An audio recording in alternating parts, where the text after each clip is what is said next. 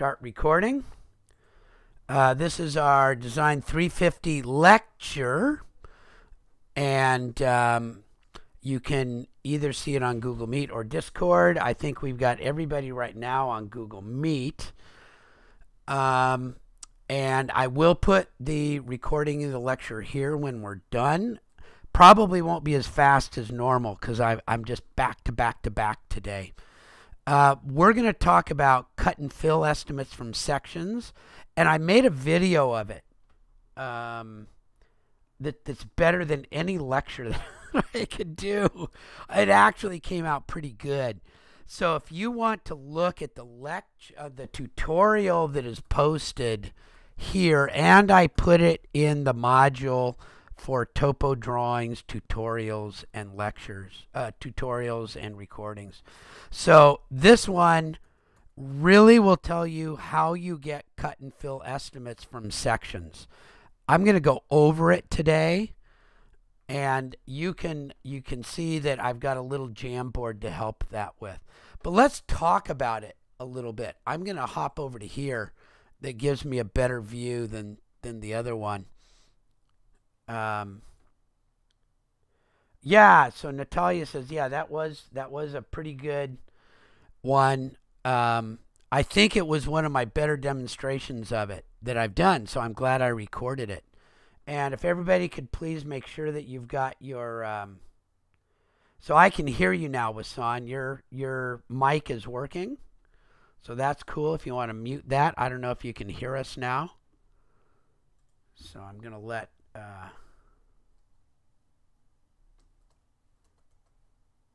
oh, okay, so you're on your phone.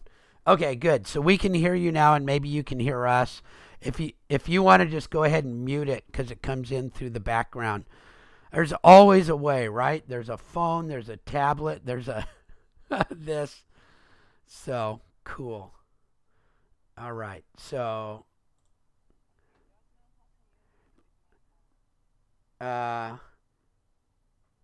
mute. Okay, so I can do it from here. There. So I don't know if you can unmute yourself now. So if you need to say something, put it in the chat. But there we go. Okay, cool. All right, so we're going to talk now about another thing that plan views are used for. And that's to talk about what it looks like when it's existing, when it's graded, and when you see both, because they have different line types for those.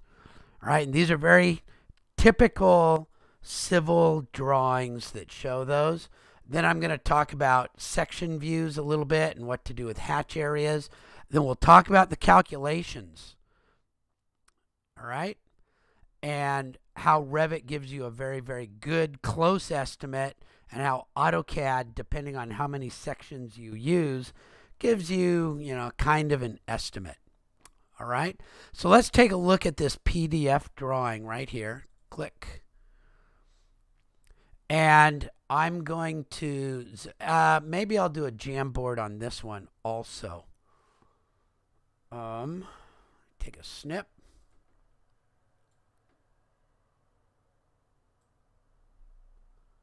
That looks good. And let me put that on a new Jamboard. How do I do a new Jamboard? Open a new Jamboard. I guess I have to come over here and open a new Jamboard.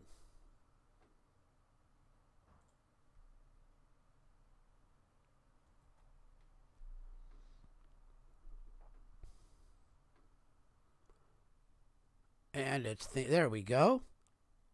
And so here you see three different ones. Now, let's talk about what you want to draw. You do want to draw all three of these views, but if you want to use every other one of the topo lines, you can use every other one.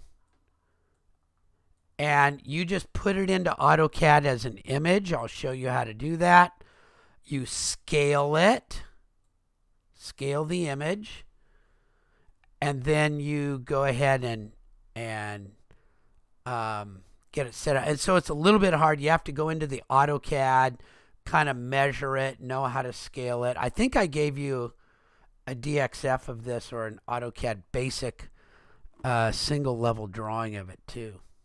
Okay, let's see what I gave you just real quick. You've got from profile 1, you've got a DWF that you can make a a measurement from. All right, so you can open up the DWF drawing and take a measurement and then scale this properly, which is why these usually have some sort of scale on it, but this one doesn't happen to. So let's take a look at it. This is the existing, and the existing, the way this one is being shown is cut and fill are still being shown on this. Okay, so on this one you can see all the existing, and they're usually like in dotted lines.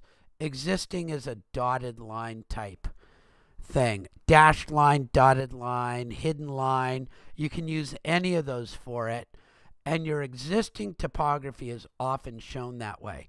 Now you can make these full topo lines if you want, so long as when you get to the doing all, then you show where the existing has been modified. The existing has been modified. Okay, so this is showing what's going on. See how, like, right here, that's the new construction, right? Straight lines mean that you have an even graded road that's either increasing or decreasing. So these little straight lines signify the road. And these little slopey lines signify where the road tapers down to meet the existing topography. And these dashed lines show where the topography used to be. So that was your existing, and this, as an example, is your new. Okay, so that's how you read one, and that's really common. And so then you can pull out the existing, and you'll see there are areas in the existing that match because you didn't do anything, where your existing and your new are the same. But you're still going to show this in this fashion. And this one shows just the graded. Okay, and you can, as you get better at these, you can see that is a road. It's sort of like if you watched The Matrix and you saw the guy reading all the numbers and said, oh, well, there's the woman in the red dress, and there's a this, and there's a that from the numbers.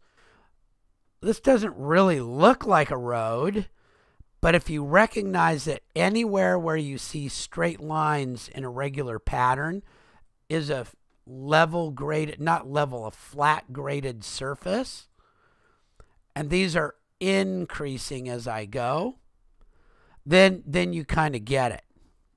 Okay? So this is the new. And so somebody could read that and look at that and go, oh, I got it. There's a road. That's a road.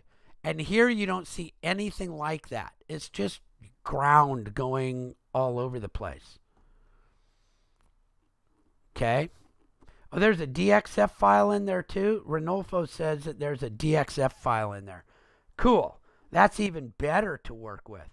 Profile, there's an extract, XPS, that must be in here somewhere. I'm not seeing it in my batch of stuff. I might have uploaded a DXF and not kept it on my computer. Okay, so that's kind of cool. So thank you, Renolfo, for finding that. So that's how you read these things. And you'll see these. And planners want to see this because these all give a different set of information. Okay, this lets you know what's already there. And this gives you the idea of what's going to happen. And this gives you the idea of the differences. Okay, so I'm going to make a quick markup of that. This area has all been graded because I can see it from these lines. This whole area here is original. Everything is as it was. Excuse me. Okay, and then this area shows a road in the new, and this was all undisturbed. So that's how you read those. Okay, DWFX, yeah. And that's cool. You can still work with that. That's where you have to get those. So that's what you see in the views. There's existing, graded, and all. And they all are used for different things to show different parts of the project. So now let's take a look at some typical section views and figure out what those are telling us. So these are, again, typical section views.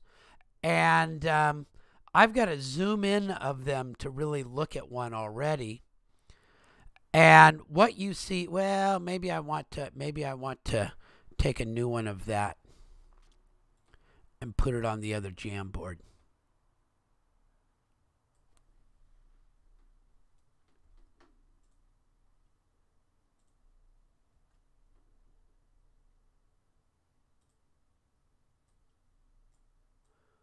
So here you're going to see a typical section view that shows fill. And what am I seeing? I'm seeing this dotted line here was existing, and best practice is to actually label it. You do want to label pointing at it if you can. Now, I tend to put them up above. A lot of people would put it down here and do like a wipeout or something, and that would be a perfectly good way of showing it. So it doesn't have to be up here. I just happen to do that mostly because it seems easier for me. And then the new is typically shown. I think I have this one a little bit too light. I think I should have shown that maybe just a little bit darker. But that's my new level. And what you'll see is when I did my grading, here is my flat road right here. It's my flat road, but it can't just go right sharp into, you know, an edge. You have to give it some sort of a angle down. Now, this angle is part of local standards, or if they're using a state standard, a Caltrans standard.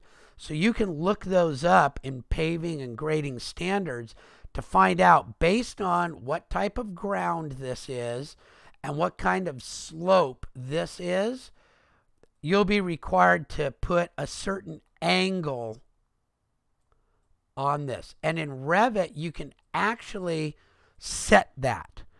I just use our standard of what's already there as a default. But you can go into it and you can find that stuff. Okay? So that's the new road. Well, that would be your geotechnical person would have a report for that. Like, how do you know what this ground is? Whether it's hard or sandy or steep or whatever. So obviously, if this was steep, right, you would see that from your existing drawing, from your topo drawing, and you would know that slope. But this is something that you can actually set in Revit that says, depending on this grade, it will change this slope. It's really cool. And it's in there somewhere, but I don't work with it much.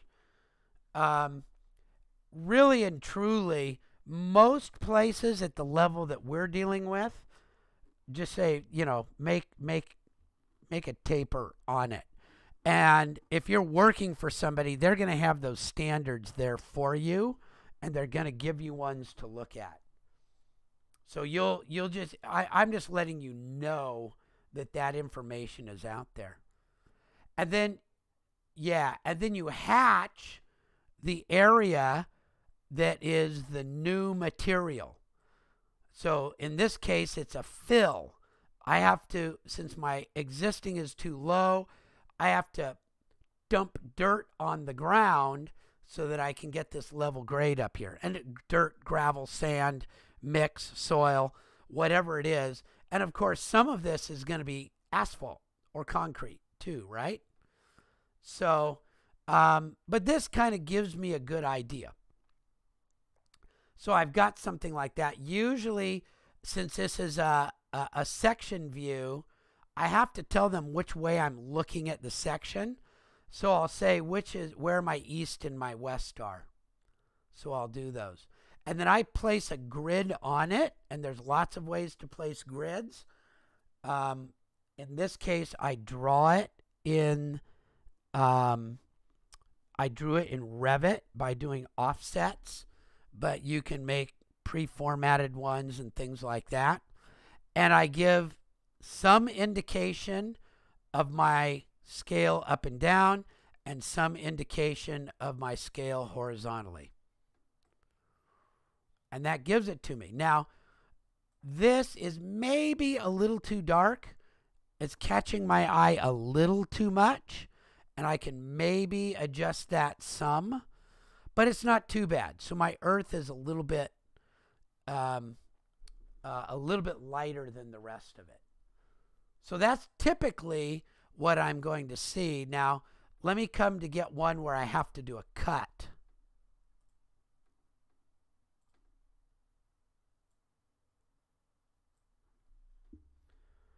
And you'll find out that it's almost the same thing.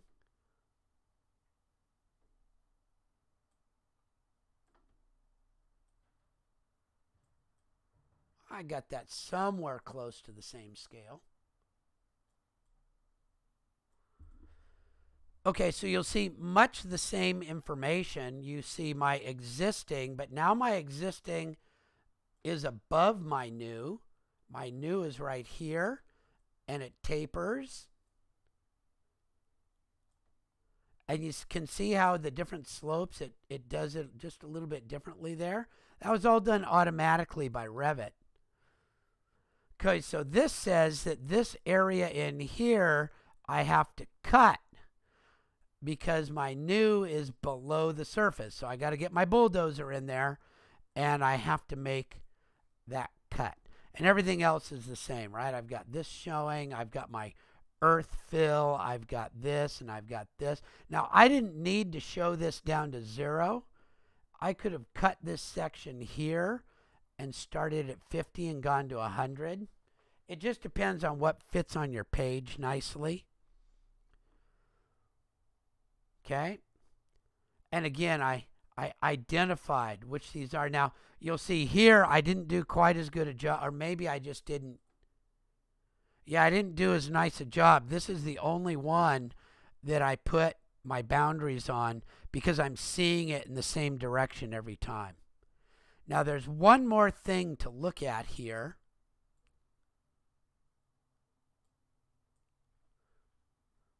And you're probably wondering, what does that thing mean? What does, let's see, I'll put it up over here.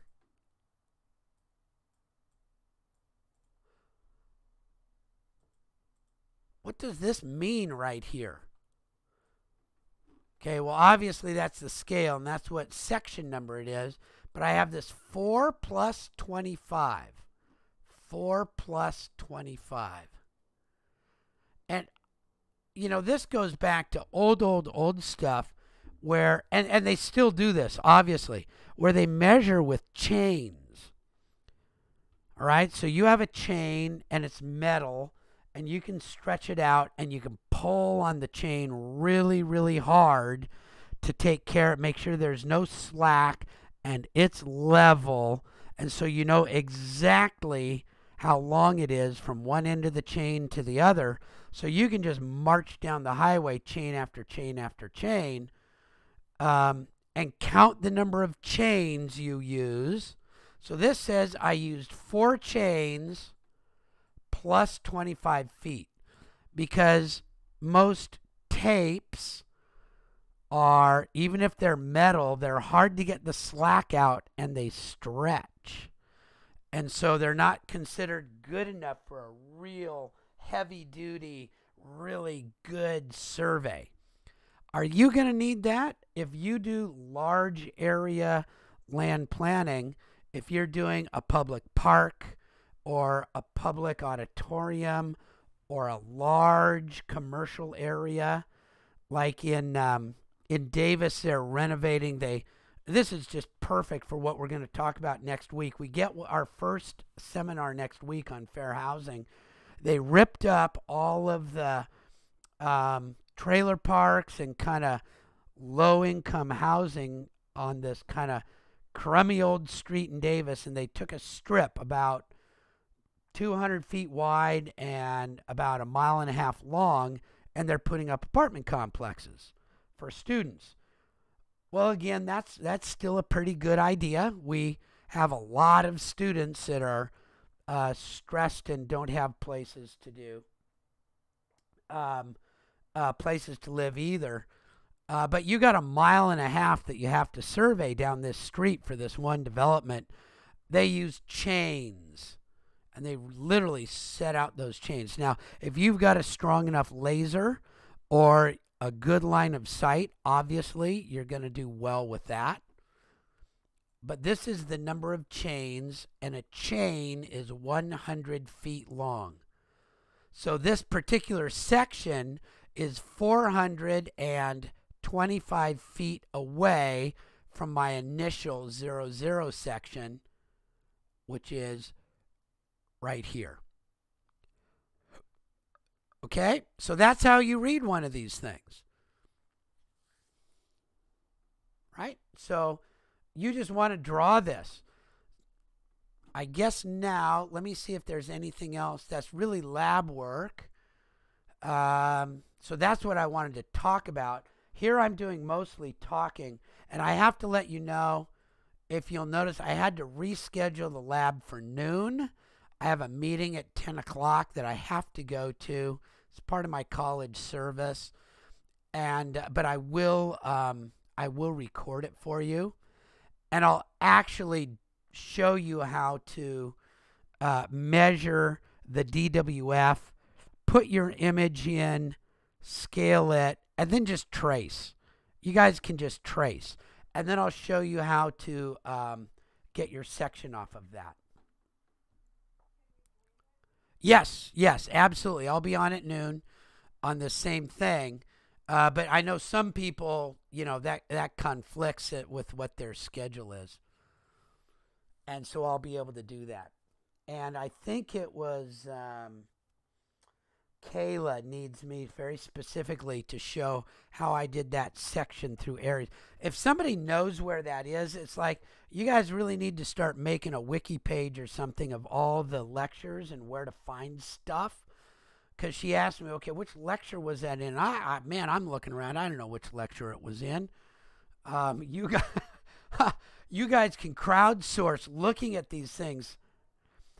Where I did in AutoCAD the section through lot 9 of the Aries Estates, which video that was. She's looking for that video because she can't, but I told her I'd demo it again.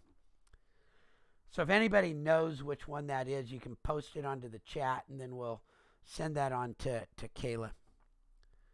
Kayra. All right, so let's take a look now. What is the purpose of these sections? Well, yeah, it tells me where I'm going to cut and where I'm going to fill and things like that, but what good is it? I see a picture and it gives me an idea, but as always, there's land planning and calculations.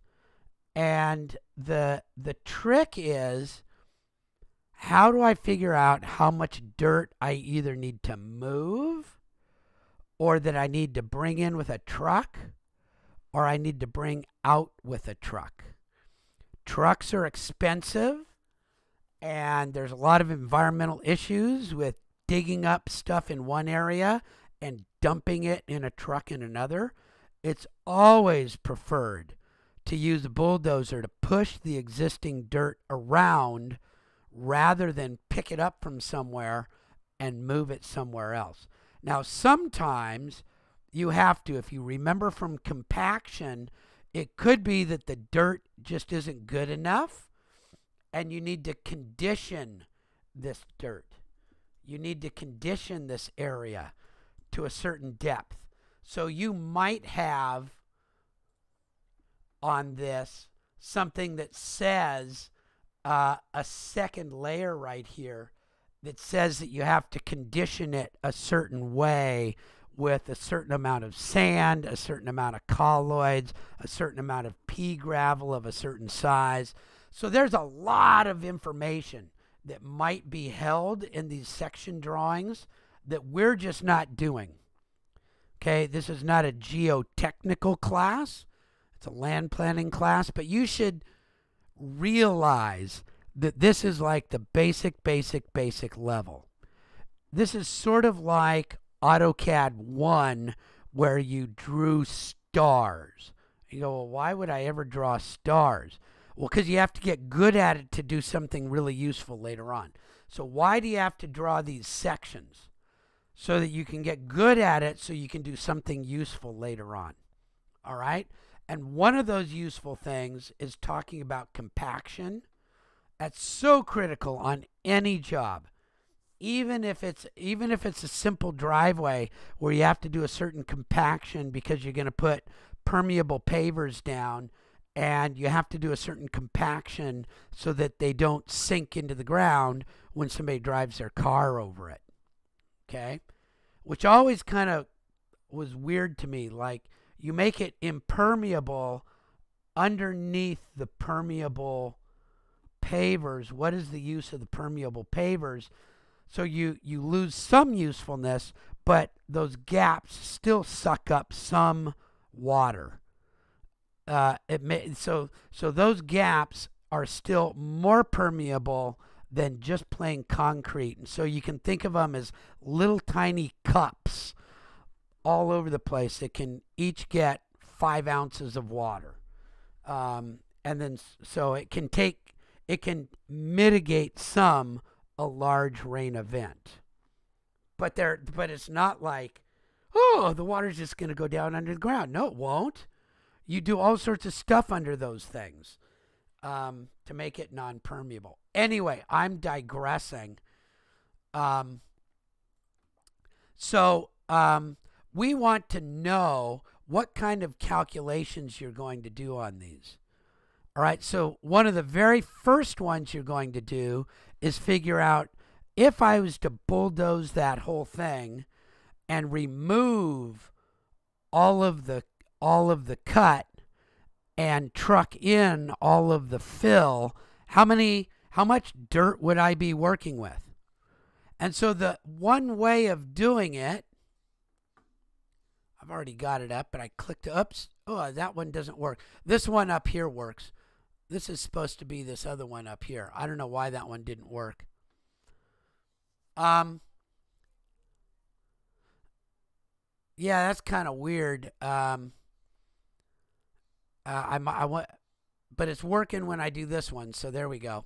So this is to calculate a volume. You take an area and then you press pull it along a length. That gives you a volume, right? It's just like in SketchUp or AutoCAD or Inventor or anything. If you want to make a 3D shape, you start with a flat area and then you pull it along a distance, and that gives you a volume. Okay, and so if I'm going to calculate the volume, it's essentially the flat area that I see, and then you pull it over a volume. And what kind of drawing, just for those of you who remember DT 320, what kind of drawing is this when I have a flat front view and the rest goes off at an angle? What's that called? Oblique. Okay, that's an oblique drawing. And it's perfectly valid. It's a perfectly valid drawing. So it's this area times this distance is the volume. And of course, I'm making sort of an estimate. I'm saying it's going to be exactly like this all the way until it hits the next one. Well, no, it's not. It's actually going to taper, right? It's got to get small somehow. So this is a gross estimate.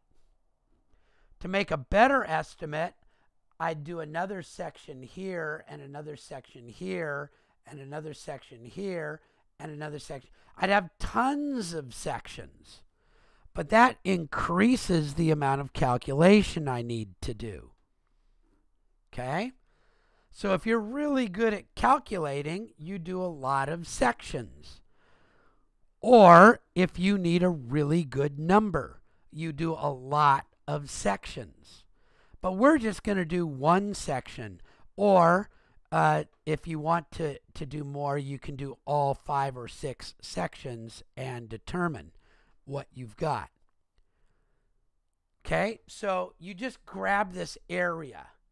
Now, if you drew this section in AutoCAD, you've done the area command. You type area and you go click, click, click, click, click, click, click, click, click, click, click, close, and it tells you the area. And then you multiply that area by how far it is to the next section. 131 feet. And that would tell you how much volume of dirt or gravel or sand you need to dump into this area. And then you would do the same thing for the next one. You'd go, oh, well, the next one I have a new area to work with. And I'm going to calculate the area. And I'm going to multiply it by my distance. And you just keep doing that for each section. And you add up all the fill areas. And you add up all the cut areas. And then you usually do cut minus fill. Cut minus fill is the most common to do. Okay, so let's see how that works. Now, if I don't have it drawn in AutoCAD, I can estimate. And I just count squares because I know how to find the area of a rectangle. That's one of the ones I've memorized. Length times height. 50 times 10.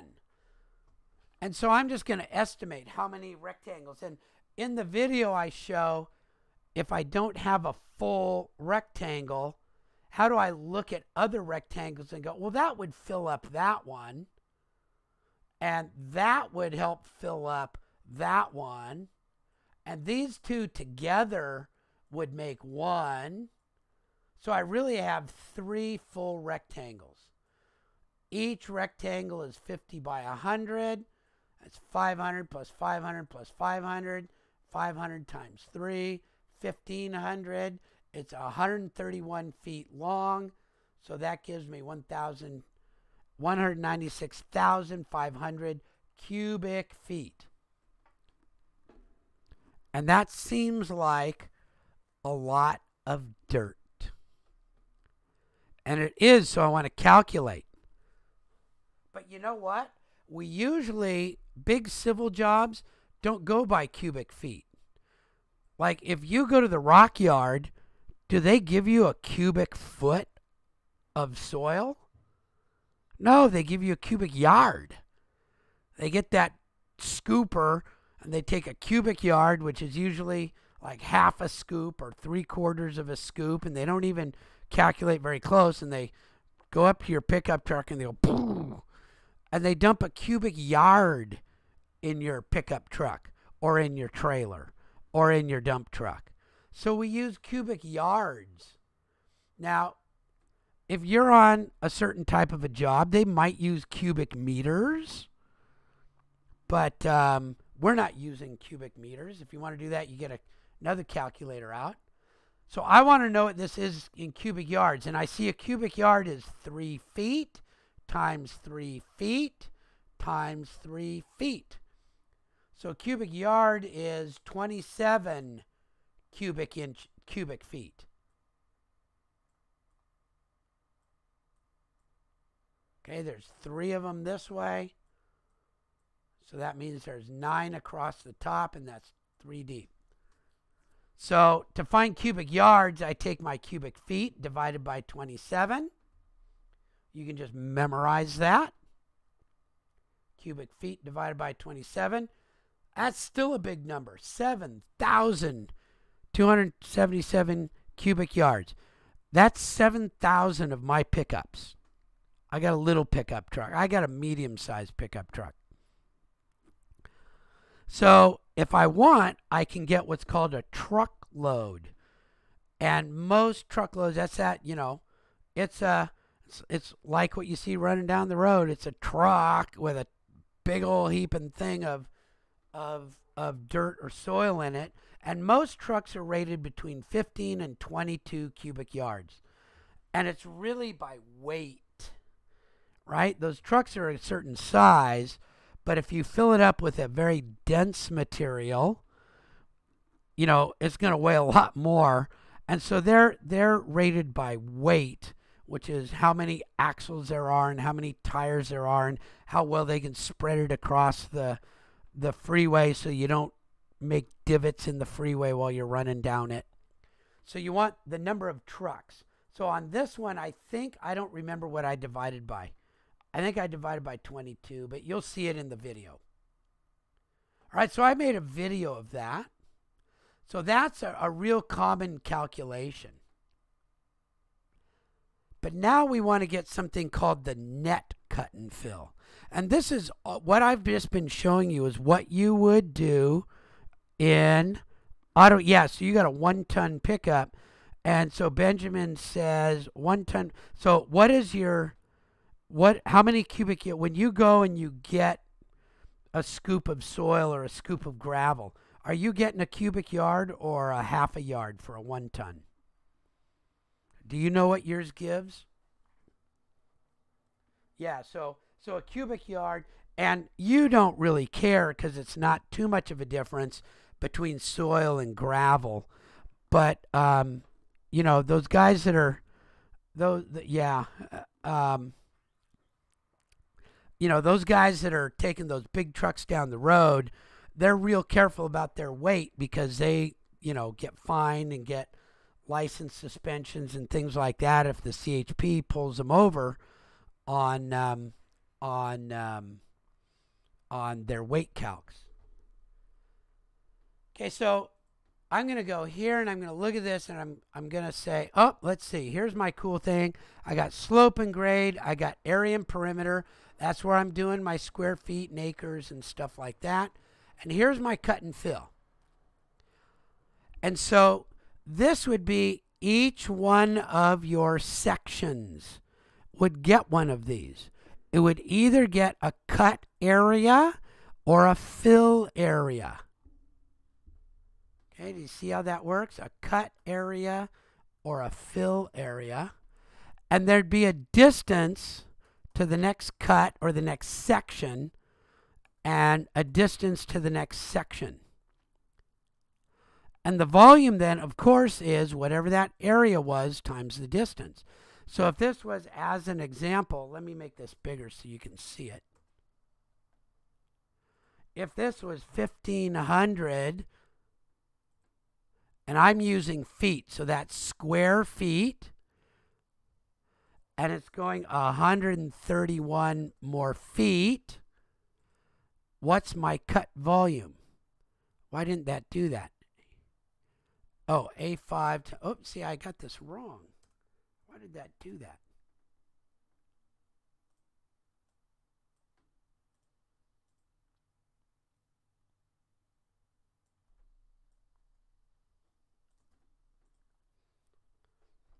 There it is, 196,500. So then if I want to know how many yards that is, 196,500. That's how many. That should be, why does that say times? That should be, golly. You can tell I did this late at night.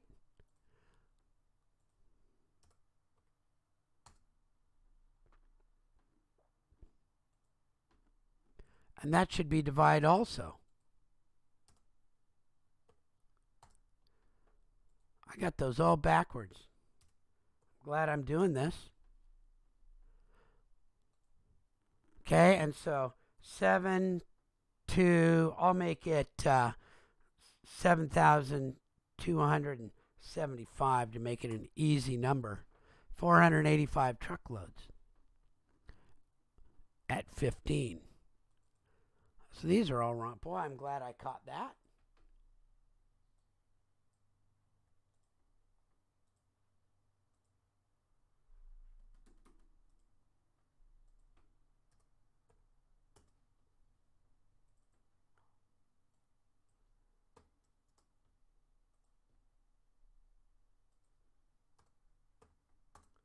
There we go.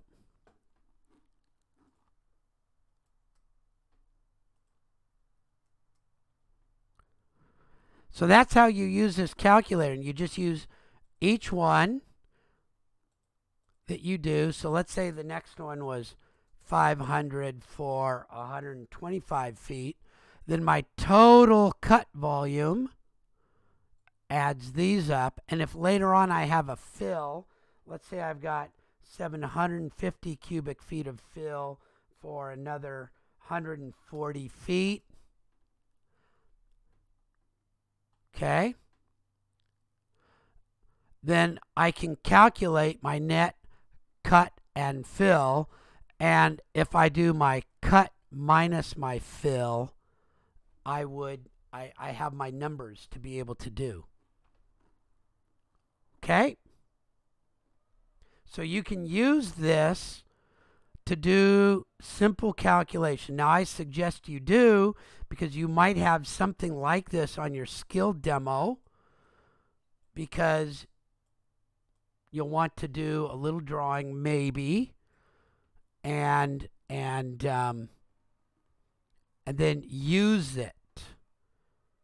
All right, and so you'll obviously get some practice at it too as we go. All right, are there any questions on that, on how to use this cut and fill calculator? The cut area or your fill area is from your profile. Yes? Somebody have a question? Okay. All right. So there we go. So that's how to do all these cut and fills and stuff like that. Now, I'm going to show you in Revit really quickly, and then we're going to do it in more depth in lab of how to get a very close estimate. So you can imagine that if I have tons of these and my distances were all like 50 feet apart, I'd get a better one. And if they were all 25 feet apart, I'd get an even better one. And if they were 10 feet apart, I'd get an even better one. And if they were 5 feet apart, it would be even better. And if they were 1 foot apart, it would be like, wow. Of course, I'd be doing 1,000 different calculations if they were all 1 foot apart. Well, guess what's good at doing calculations? Revit. And it doesn't just do a calculation that way. It does it by taking the whole volume of a topography and subtracting another whole volume. It doesn't worry about making little sections. It takes a volume. It knows the volume of your topography. And so if I've got an existing topography, and then I do a whole bunch of road grading, and I put one on top of the other, and I subtract, what's left is my net cut and fill. So that's what Revit does. So let me show you that and the process that we're going to go by. So here's Revit. And you're going to go, oh my God, that's just so easy if you've got Revit and if you have everything. Now, I'm going to take some information that I extracted from a problem that's been in our Design 310 book for like 30 years. All right? So I'm going to go to my site plan, and I'm going to make a new topography. Massing and site, a new topo surface, and instead of drawing it like we've done, right, we've made property lines and gone click, click, click, click, click, click, click. I'm going to create it from an import, and before we've even done it from like a DXF that we brought in or an AutoCAD, I'm going to do it from something called a points file. Now you can get point files from drone scans and all sorts of things, but I actually exported a point file from AutoCAD. You can do that, right? You can export the lines, the start points, the end points. You can export tons of stuff from AutoCAD. So I took an AutoCAD file that's been in my directory for years, and I exported the points, and it's just a bunch of XYZ points. XYZ, XYZ, XYZ, XYZ. It's a bunch of points, and I'm going to open it. And I do have to know what I was using for my units, and that happens to be correct, decimal feet. And I get this cool thing. I go, wow. That's good. Something looks a little funny because of these big black areas, but I'm going to look at that in a sec. So now if I look at it in a 3D, that's a topo surface. That's how easy. Oh, I see that there's a bunch of weird points. They don't dive down to 0. There were some erroneous blank cells. So I'm going to edit that surface and just get rid of the stuff that's obviously dopey. There, I have a topo surface. Is that just the coolest thing ever? I've got a topo surface. And I can even readjust it. Here's where I'm saying that you can, do different intervals and this, that, and the other thing. And maybe I'll make this every 5 feet. And that's where I'm saying you can ignore a lot of them and make it not so complex for yourself. So I've got a topo surface, but now I want to make some sort of a road down the middle of it. And to do that, I know I have to bulldoze something. I have to do some grading. So I don't know why they call it a graded region. It's a graded surface. It's a topography. So I'm going to make a new graded topography. And what I'm going to do is I'm going to copy my existing one. Oh, hold on. It gave me a warning. I forgot to do something. My original one, if you'll notice, says I made it in new construction. That's my existing. I have to be careful about that. I have to get my phase right. And see how it kind of makes it sort of half-tone and everything? That's good. I want that. And another thing I need to do is pin it so I don't accidentally move it later on. So now, click, make a graded region, a new construction graded region from that. And look, over here it tells me what's my cut and fill. So now I'm going to do something really weird. I'm going to make it level right now. So I'm going to erase all of those. And I'm going to put some points in at, whoops.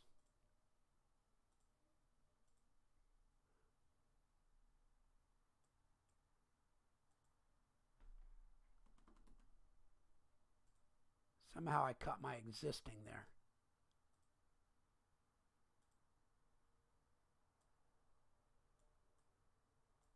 Come on. Okay, let me just show new.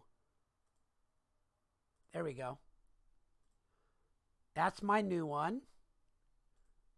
Edit that, so I got rid of all those.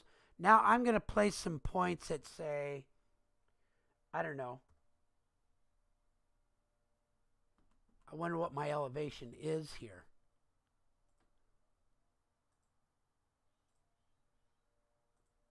That one's at 100 and that one's at 40. So let me place some points at, I don't know, halfway in between, 75. And I'm just going to cut a road.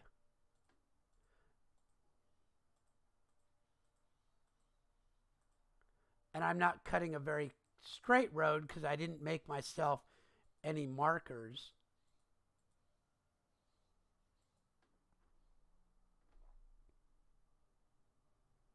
Cool. And it tells me my net cut and fill. It's a lot.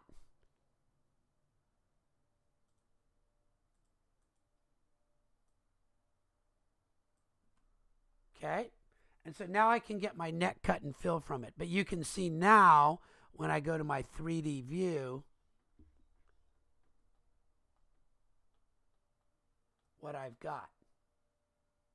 And if I do my show new, that's what my new looks like. And I have to trim off some points here and some points there. A little bit of work to do. But you can see that I've got a level roadway across there. And if I really want to get that set, I'll put some 75s like right down the middle of it. And it looks like I've got to get some 75s like right out on the edge there. And another 75 right out on the edge right there. So you can just get a whole bunch of points along there to even this thing out so that you have something that looks like a roadway.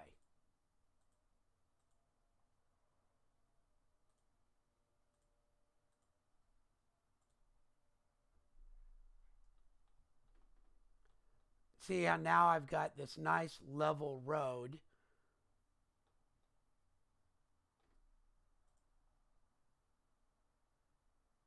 Right through it. All right, so that's what I wanted to show you on how to get net, cut, and fill from those. All right, so you can get those things as you go. All right, so now, and I'll do a more in-depth demo of that later during the lab.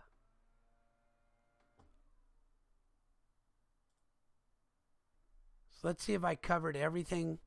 Subtract new, yes. So that's how you do it using Revit, and it's pretty quick. Of course, I already had the points. I already had all the points. And the trick is to know what existing, what your graded region is, and how to set your phases. Okay. Or you can make just one section. I'm not sure what that one is referring to. For finding the cut and fill. I'm not sure about the one section. You still need all the section views to, so there's other reasons, by the way, for section views. Part of it is about drainage, so that you can see where you need drainage on these. About where you need to put your road surface and all sorts of other cool stuff. All right. So,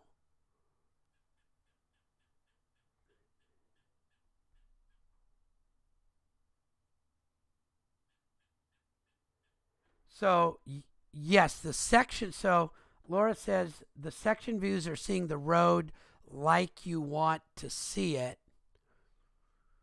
Yes. So, at this section of the roadway, what does it look like? And how is it compared to the existing? It also tells you drainage coming onto the road and off of the road. Like if you were making this road, would you want tons and tons of water just coming right down there? And it's hitting sideways across the cars on the road? This might have a huge acreage of water just pouring down here.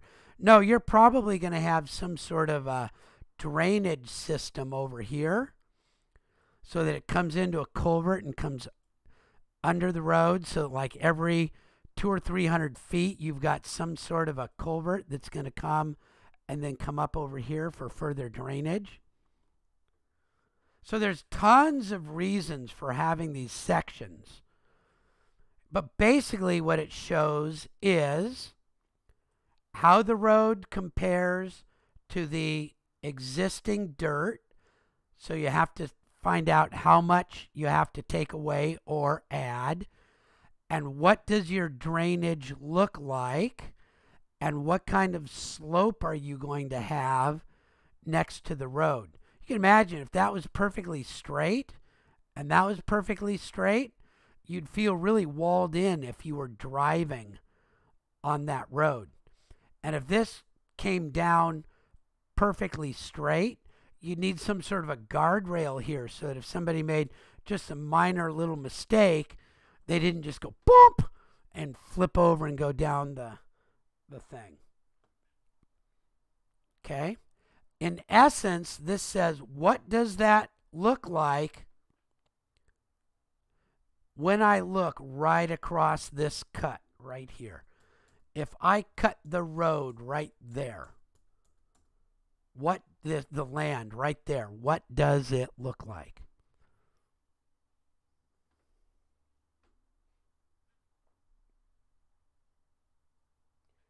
And the points are the markers on the side. These points right here, are these the ones you're talking about?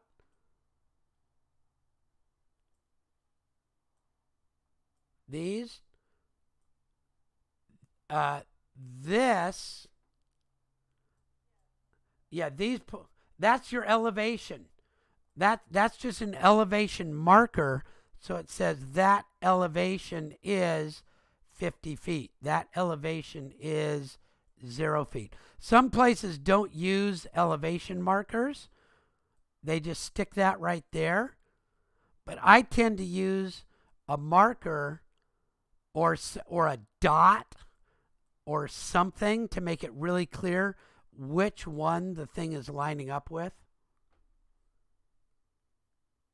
Okay, so, and you can see it's nice to know, this one's at 50 feet. When I look at this one, it's at 80 feet.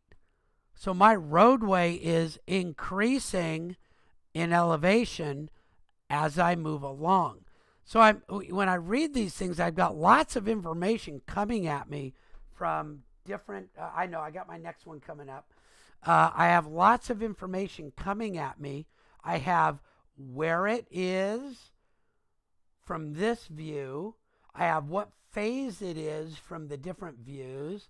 I have what elevation it is from this view. I have how much cut and fill I've got. There's just like, oh my gosh. So you have to just start piecing these puzzles together to get all these. Cool? And we'll go over it more. I'm basically going to redo this lecture on Thursday, I think, so that you really, really get it. Okay, so I'm going to stop the recording now.